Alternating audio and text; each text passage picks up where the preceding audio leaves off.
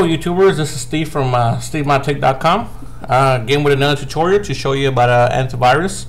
The one I'm using myself right now is Microsoft Security Essentials, one of the best ones I've seen so far versus others I'm not going to go and name with. A couple of things I actually enjoy about Microsoft Security Essentials is that it takes very little of your memory, so I can actually run 4, 5, 6 websites plus run my Word, my QuickBooks, Spotify, and I will not feel the speed slow down with it.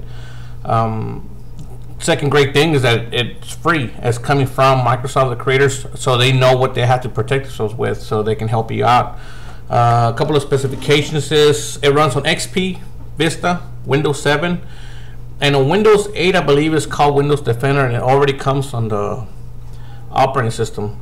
So on XP, Vista, and Windows 7 I'm going to show you how to download it. Hardware requirements is just 500 megahertz for the CPU, 256 megabytes of RAM, which is your memory, and 140 megabytes on your hard drive. Most of you already surpassed that already. The web browser you gotta be running is Internet Explorer 6 or Firefox 2. There's a good chance that all of you are running at least at Internet Explorer 8, so yeah, I should be okay on that point too. We're gonna start first by going to Internet Explorer.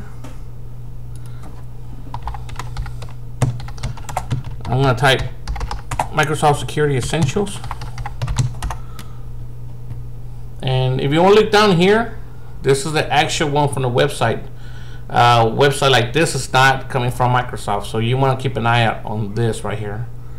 So click on it, and this is what the Microsoft website link to the MSC looks like.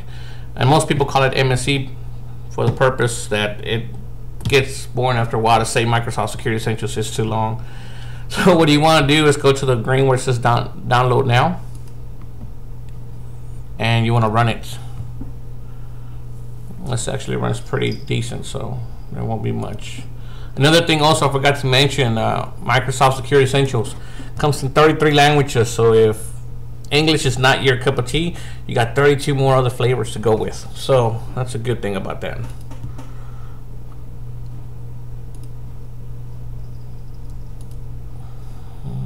Now it's running a scan. We're gonna say yes to it, and it's extracting all the files. This is gonna be the initial installation wizard. We're gonna say next. By accepting, you agree to software license terms. We're gonna say I accept. Now here you have two options: join the customer experience improvement program, which you can help Microsoft out. For this one tutorial, I'm gonna put I don't want to join this program at this time, just to make it easier. Make sure you have a check on this box where it says if no firewall is turned on, turn on Windows Firewall recommended. We're gonna say next, and it's fixing to start. Allow, and there it goes. I want to take this time to tell you thank you for coming into this channel. Also visit my other videos and tutorials to help you out with anything that you need assistance with. Here there's a check that says scan my computer for potential threats after getting the latest updates. We're gonna say finish, and this is it. A couple of things about MSC. 3 colors you mainly want to keep an eye out. It's gonna be red, which is here, it says at risk.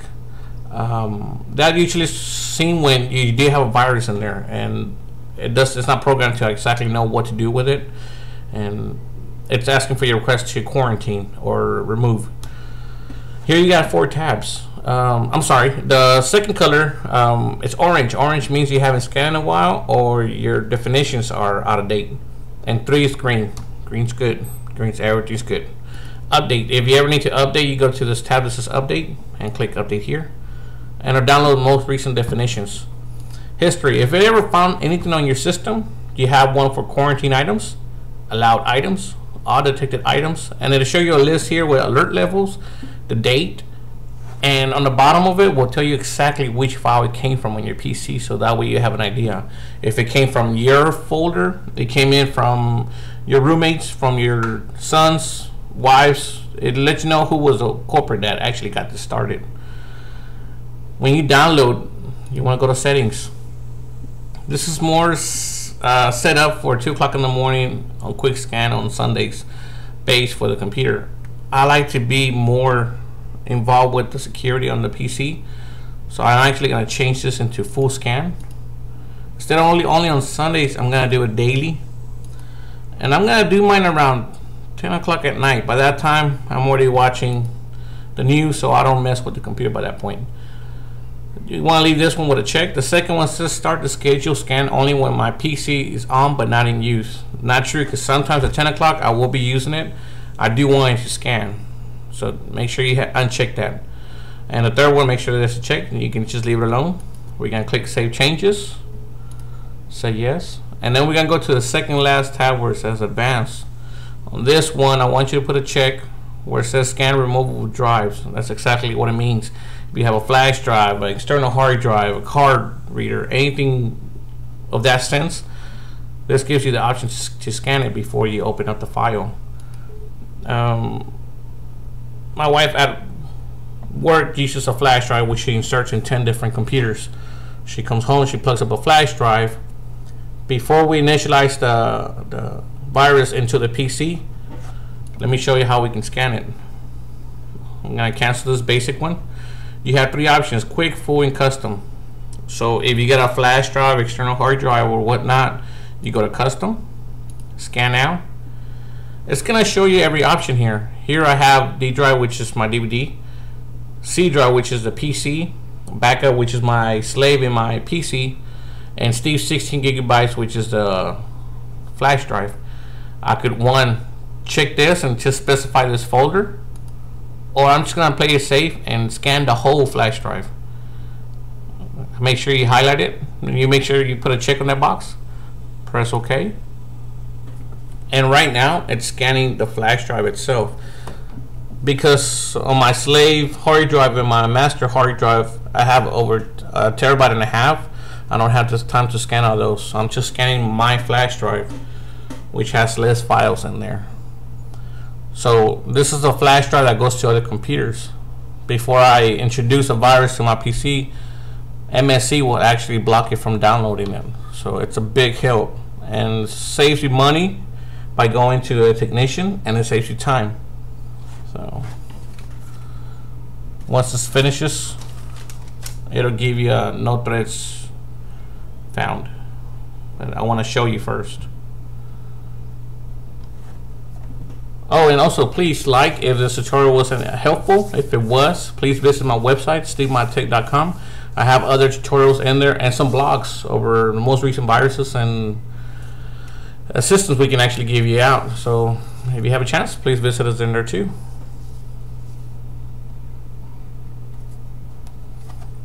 One thing I like to do with my antivirus, I like to put it up on my favorites. And to do that, you open up all programs, right click, and just click pin to start menu, which is there. Well, I'm going to remove one because I already had it there prior to. Now, scan complete on over 17,000 items. This flash drive is clean. If it was something in there, a virus, Trojan, spyware, it would show me down here, and it will also give me the option to say remove. So all you got to do in that situation is click remove, and that take care of your issues. Again, please, if this was helpful, like and share. Keep it real and keep computing. Thank you.